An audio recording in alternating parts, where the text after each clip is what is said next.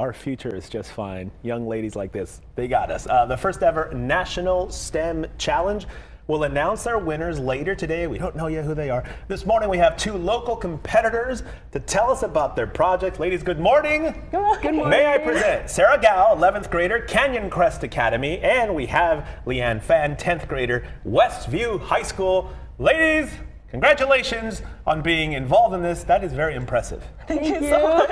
Listen, I'm here to tell you, I was the science student of my middle school for my 3 years. Very impressive. Nice. And then it all went away, and that was it. That was it. Okay, Sarah, first up, tell me about your project, because this is super cool. I asked, what is the project? It looks like one of those protein shakes. I just wanted to drink it. It is not a protein shake. This is about clean water, which is a humongous problem around the world that we may not know about. Explain this to me. Yeah, so my project, I wanted to find seeds that can clean water affordably and sustainably. So does anyone know what this is? Do you know what this is? Those are radish, cherry, bell seeds. Exactly. So these radish seeds, I read them.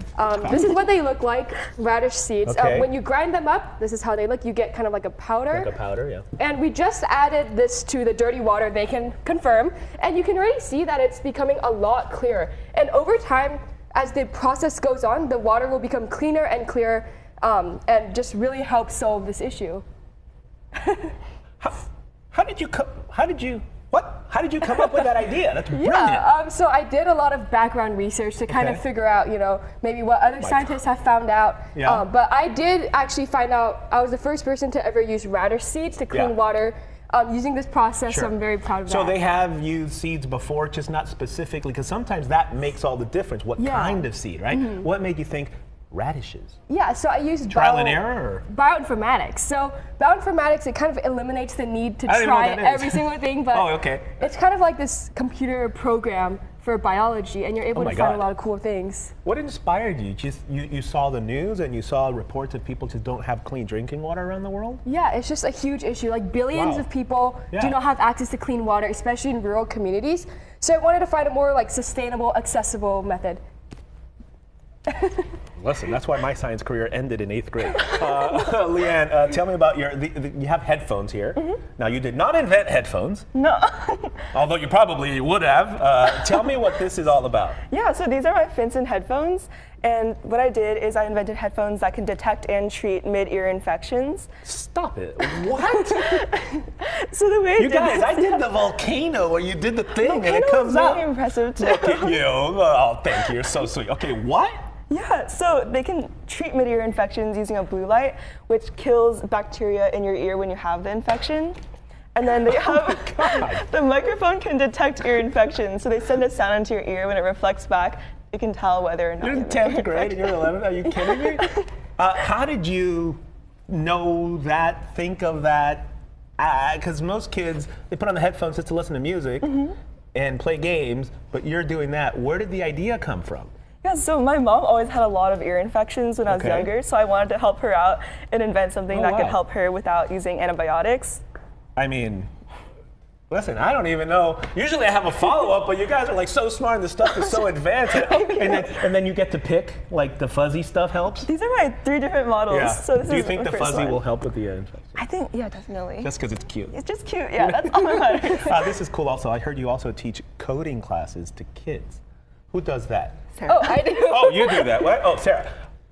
How do you teach it? How young? Because I know in some elementary school, they're teaching coding in kindergarten, 1st grade, 2nd grade. They're starting young. It's like a whole new language. How do you teach the kids that? Yeah, so by teaching them easier languages, so I like to teach coding through digital art, right? So they're able to see different shapes, like circles, rectangles, putting them together, and that really helps them kind of visualize what code is going on.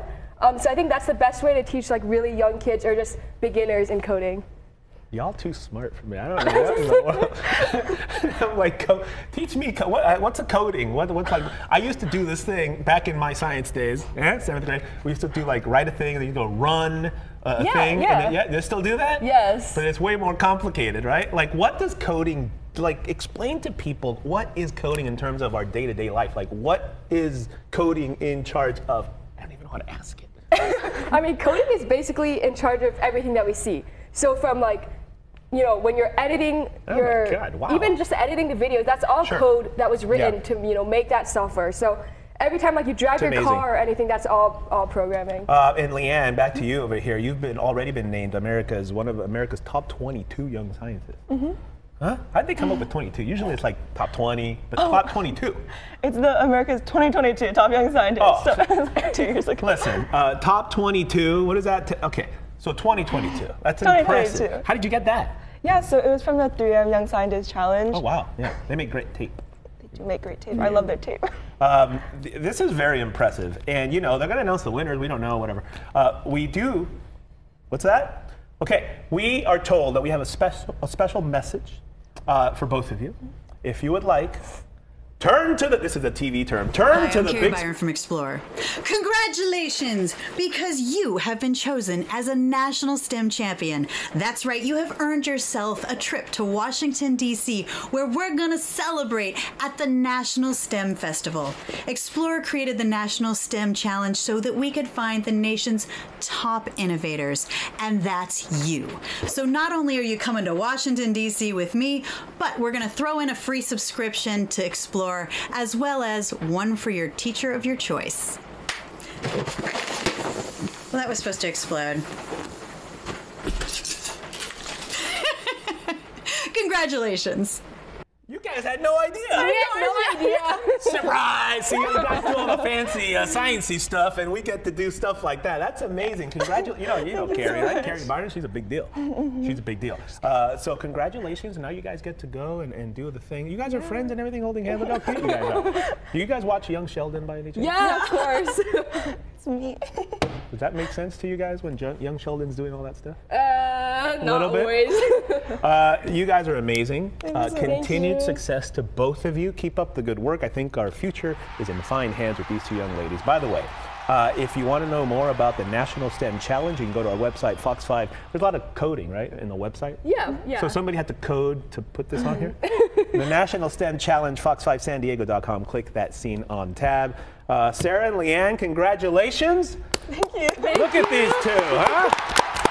We'll be right back. Science!